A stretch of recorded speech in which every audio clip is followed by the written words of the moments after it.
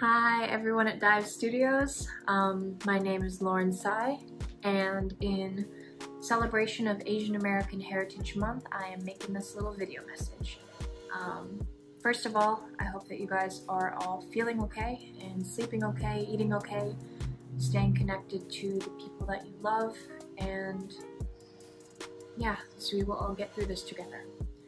For this video, I wanted to share a message that I wish I could tell my younger self, and I hope that this reaches anyone who is struggling with the things that I did struggle with and I'm trying to overcome now.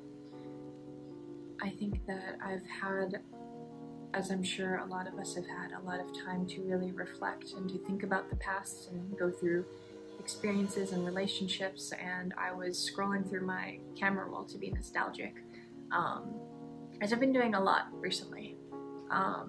And I was looking at photos of myself that I had taken, or that my friends had taken of me from a year ago, 2 years ago, and they're completely normal, fine photos, but I remember at the time absolutely hating them and hating the way that I looked, and I was so critical of myself that anytime I took a photo, that was the first thing that I thought was, what can be better, what can change? And that is a terrible way to live your life.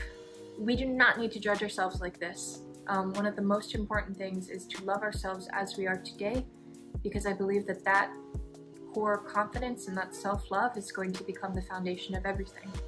It's what connects you with the right people and the right opportunities. And I think I spent so much time thinking that the world was supposed to tell me who I am, and that the way that people judged me would help me to understand my identity, and that I needed to listen to that. But I think it's our job to tell the world who we are, and to go after what we want and go after what we love and believe in ourselves, because this is our life, and I hope that you guys are living it with happiness and with patience to yourself. And Lauren, if you're watching this in the future, remember that you said this.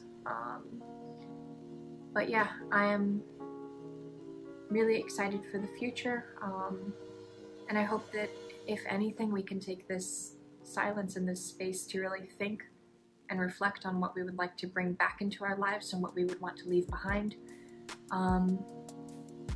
So yeah, you as you are is enough, and anyone who does not make you feel that way is not right for your life. And yeah, I guess that is my message regarding identity. Is to be kind with yourself and let yourself be exactly as you are. Thank you guys. Bye!